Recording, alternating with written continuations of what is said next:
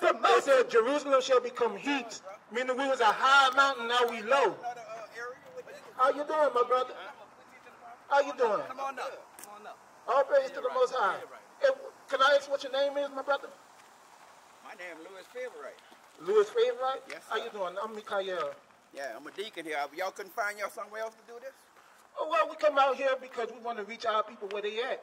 Because just like y'all, we teaching the Bible, and we love our people, and we want our people to get salvation. But guess what? Teaching on a Sunday, you're not going to get salvation, because Sunday is not the day of the Lord. The Sabbath day is a Saturday. So we got to come out here where our people at and let y'all know. Right. Because guess what? It says, give me Ezekiel 3:17. This is what we're doing. This is why we came here. Ezekiel 3:17. Ezekiel chapter 3, verse 17. Son of man, I have made thee a watchman.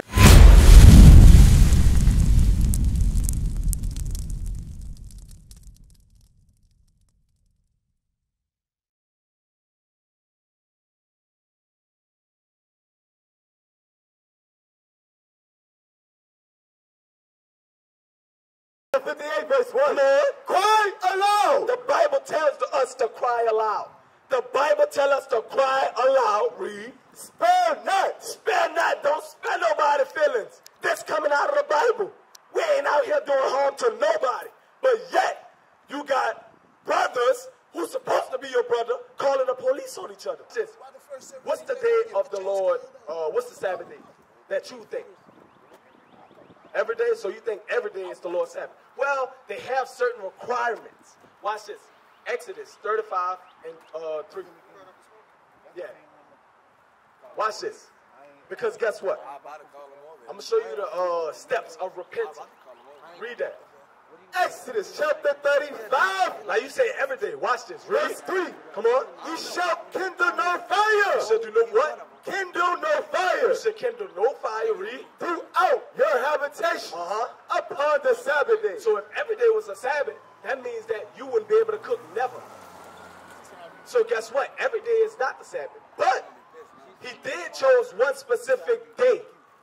But guess what? It's not Sunday. It's not Sunday. But guess what? Let me ask you, do you go to Christian church? Do you go to church? You go sometimes? Okay. Jeremiah 3:15. Watch this. Jeremiah 3:15. Come on. Jeremiah chapter 3 verse 15. Come on. And I will give you pastors according to mine heart. Guess what? God says he's going to give you pastors. Who set up the pastors in the Christian church? Did God set them up? No, because they have to go to theology school, seminar school, all of that to get their degree to go to be a minister, to be a pastor. Guess what? God didn't set that up. Read. Which shall feed you with knowledge and understanding. Which shall feed you with knowledge and understanding. Exactly. So guess what? Is they feeding our people with knowledge and understanding? No, they're not. So should we be going to church? Hell no. Because why? God said he's going to give you pastors. The men that God set up is the men you see right here in Purple and Gold. We teach the commandments. We teach the knowledge of God. We teach the laws of God. We teach how to keep our brothers from being thugs. You know what I'm saying? Drug dealers. You know what I'm saying? Gangbangers. We teach our brothers how to stop that. How to stop our sisters from being prostitutes. It's time that we wake up. Exactly. So now, what you gonna do? You understand that, but what you gonna do? If you have that understanding, what are you gonna do? Bring it out. How you gonna do that? How you gonna bring the community back? Peace and love. Peace and love? Okay, give me what love is. Because guess what? I'm gonna show you what love is according to the Bible. What love means to you? Treat everybody right. Treat everybody right. All right, so that's what? I love thy neighbor as thyself, right? All right, watch this. Read 1 John chapter 5, verse 3. Because guess what? If I commit adultery with your wife, is that love? Yeah, no. That's not love, right? If I commit adultery with your wife, that's not love. According to the Bible, that's not love. So guess what? Is love is just treat people right? No, it's not. We're going to show you. Read. Come on. But this is the love of God. This is the love of God. Read. That we keep his commandments. Guess what? It always reverts back to the commandments. Love is the keeping of the commandments. So, exactly. So what commandment is to stop smoking? Yeah, so throw that cigarette, put it out. Oh, you already there. All praises, my brother. That's first step. So repentance, right? Give me Ezekiel. Give me Ezekiel. Matter of fact, you in the New Testament already? Give me Acts 3:19. Watch this. This is the first steps into repenting and turning back from what we was taught. Because we have to acknowledge we was taught wrong. In order to better our community, watch it. We have to acknowledge our faults. In order to clean up the neighborhood, we have to say, you know what? I need to stop smoking. You know what? I need to stop drug dealing. You know what? I need to stop gangbanging. You know what? I need to stop whoring out our daughters to be prostitutes. Read. Come on, Acts 3:19. Acts chapter 3, verse 19. Read. Repent ye therefore. The Bible commands the children of Israel, you so-called blacks, to do what? Repent ye therefore. Repent. Read. And be converted. And be converted to what the Bible says. What converts us? What do the Bible say converts us? We gonna get that. Psalms 19:7. Watch this. Because guess what? We about to learn something that you never was taught in your life. We never was taught. We grew up in the Christian church. Guess what? Was we was taught the laws of God? No. Read. Psalms chapter 19, verse 7. Come on. The law of the Lord is perfect. The Bible says the laws are perfect. Perfect. So for the Christians to say the laws of God is done away with, that's a shame. That's a shame unto God. Why? Because, read that again. The law of the Lord is perfect. Because the Bible says the laws of God is perfect. So guess what? For them to say the laws is done away with, guess what? That's a smack in the face to the Lord. Right.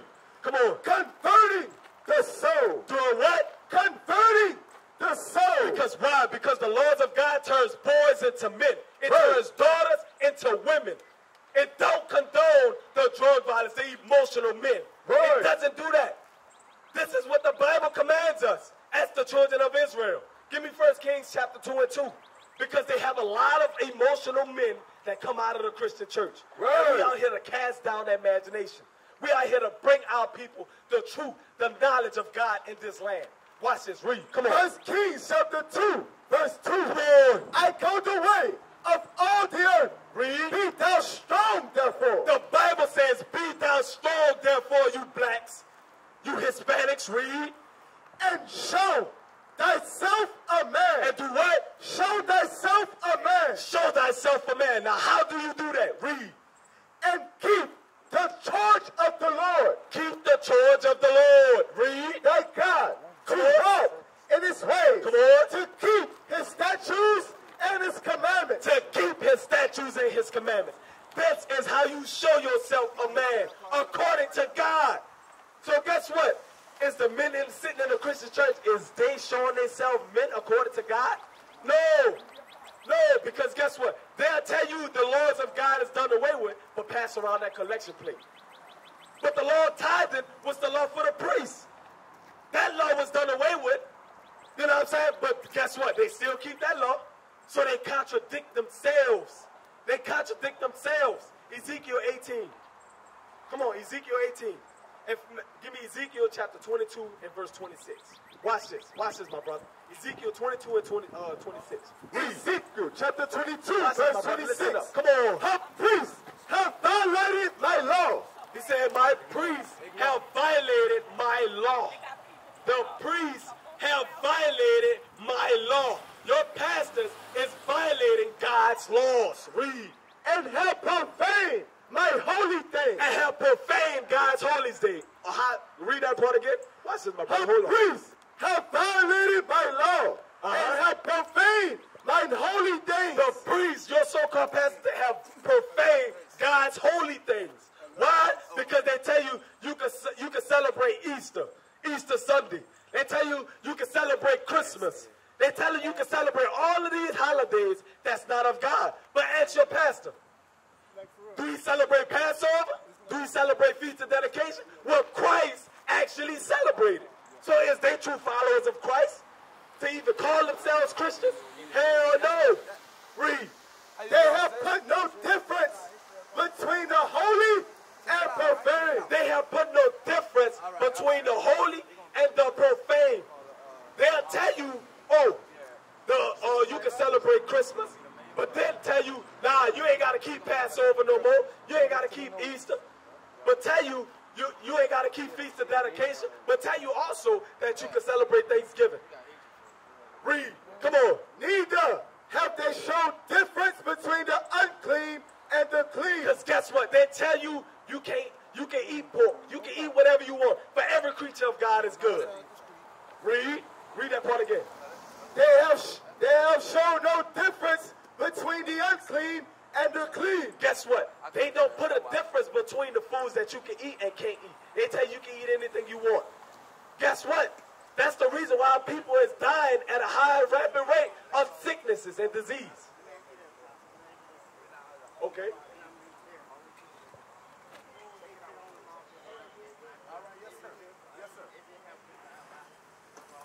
Give me that in Ezekiel chapter 9.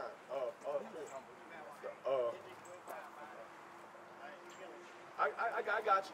Now, the foods that you make a reference to, because first, God has created, he created the foods that you can eat and the foods that you can't eat. There's dietary laws. In fact, hold that. Give me Leviticus 11. Because guess what? He had put a difference. Start at verse 44 first. He had put a difference in the foods that we can eat and can't eat. But guess what? We've been taught that we can eat anything. I'm going to answer your first question first, then we're going to get to your second question. Watch this. Read. Ezekiel chapter 11 verse 44. Come on. For I am the Lord your God. Come on. Ye shall therefore sanctify yourselves. Sanctify yourselves. Read. Why? And because he's the Lord our God. Read. Come on. And ye shall be holy. And you shall be holy. Read.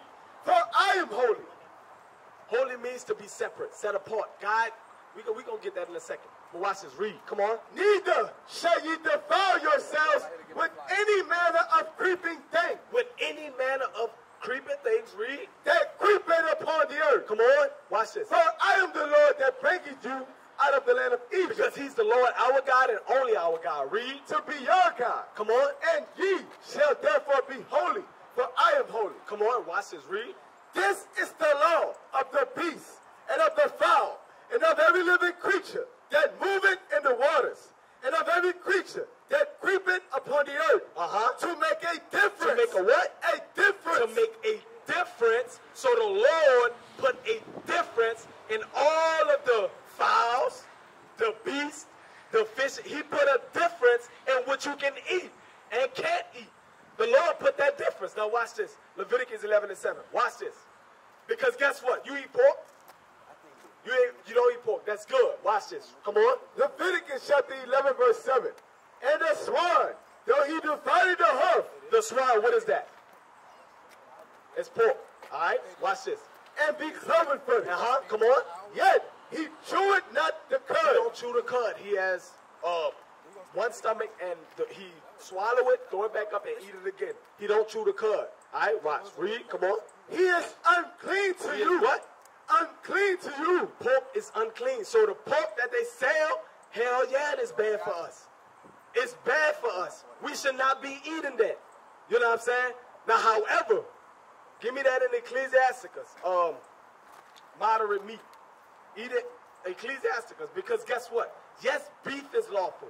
Chicken is lawful. Turkey is lawful. You know what I'm saying? No, chicken is not pork. Now, you got to be careful because some meats, it says contains chicken and pork.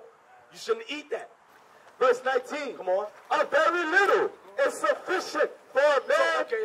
So it says what? Read that part again. A very little is sufficient for a man. Very little. So guess what? Too much of anything is bad for you, especially meats. So if you eating beef every day, guess what? It could clog your artery. It's very bad for you. Exactly. So guess what? Too much of anything is bad. Now, however, remember when we read in Leviticus 11:44, right? The Lord made a difference between the food that we can't eat and that we can eat. He made a difference. You know what I'm saying? So guess what? The food that's being sold in these food places and things like that is not all good. It's not all good. But You have to know, you have to have the knowledge of God to know, okay, that's unlawful, that's unlawful. But guess what? If you continue to go to the Christian church, you're going to think anything is good. You're going to be going there, you can pick up raccoon. You can pick up any damn thing and eat it. Because you think everything good. That's the problem. You know what I'm saying? 37:29, that's what you That's want. the problem. Sirach 37:29. Watch this. Because guess what? Like we was discussing about the meats. Now, let me ask you this. What was your other question that you had?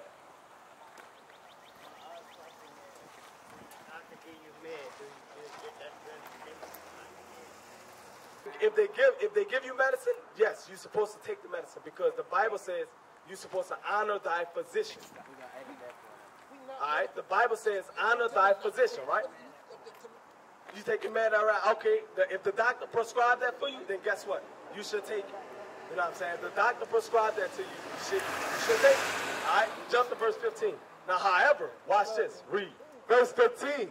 He that sinneth before his maker, let him fall into the hand of the physician. Now, the Bible says what? He that sinneth before his maker, let him fall into the hand of the physician. Now, the Bible says, he that sins before his maker, let him fall into the hands of the physician. So, the complications and things like that that you might be going through or whatever, guess what? It's because of sin. You know what I'm saying? With unclean and clean foods that you may eat, that's why the Bible commands us. He put a clear distinction between the food that you can eat and the food that you can't eat. Why? Because the Bible says, he that sinneth before his maker, let him fall into the hands of the physician. That's why you got to go to the doctor in the first place to get medicine. Because you're sinning. You know what I'm saying? Now, hold that. Give me Romans chapter 6 and verse 23. Watch this. Watch this. I'm going to show you something. Romans chapter 6 and verse 23. Because guess what? Sin, it brings death. You know what I'm saying? It brings death to us. Sin, that's exactly what happens. That's why you see our people die at a high rapid rate. It's because of sin. Watch this. Read.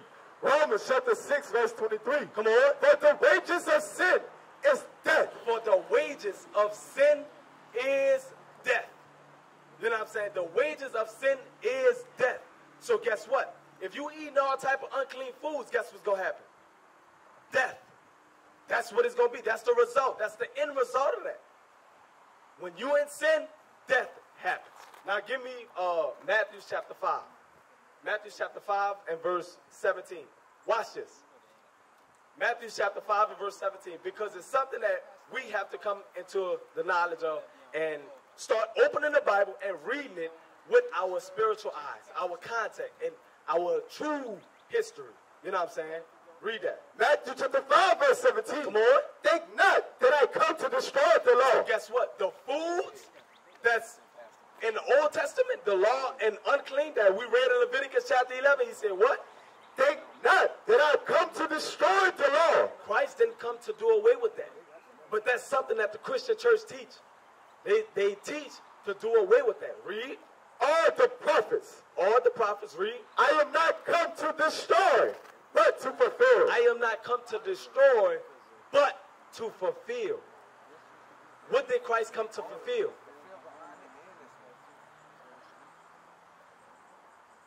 He came, I'm going to show you. Give me that Acts 3 and 8. I mean, 18. Acts 3 and 18. This is what Christ actually came to fulfill. It wasn't the dietary law. So guess what? You eat seafood, like crab, lobster, crawfish, all of those type of things. Okay, that's good. Your doctor probably told you don't eat it, right? Why? Because guess what? That's bad for you. That's bad for you. Because God told us in the first place not to eat it. Watch this. Read. Acts chapter 3 verse 18. Come on. But those things which God before has shown by the mouth of all his prophets. Come on. That Christ shall suffer. That Christ shall what? Suffer. He has so fulfilled. Guess what? Christ dying on the cross for the atonement for the nation of Israel's sins, to be that ultimate sacrifice, that's what he came to fulfill. He came to fulfill that law. You know what I'm saying? It wasn't the dietary laws and nothing like that.